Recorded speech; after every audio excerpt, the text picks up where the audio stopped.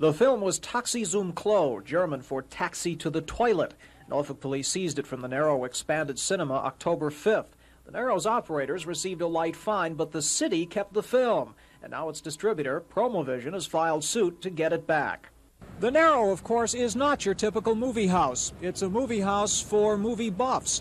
And on this program, for instance, alongside of Walt Disney's Tron and the Three Stooges Festival, is Taxi zum Klo.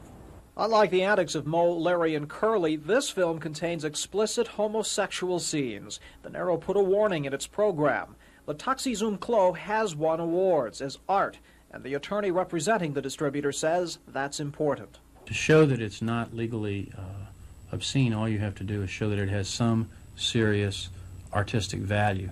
That apparently is not in dispute in certain circles. Denton is one of two Virginia lawyers provided to Promovision by the American Civil Liberties Union. And as you might expect, with the ACLU involved, there's a broader question. Whether individual adults in this community ought to have their option to see movies placed in the hands of City Hall. The city attorney was unavailable for comment today. The city has 20 days to file a response. In Norfolk, Terry Zahn, The Daily News.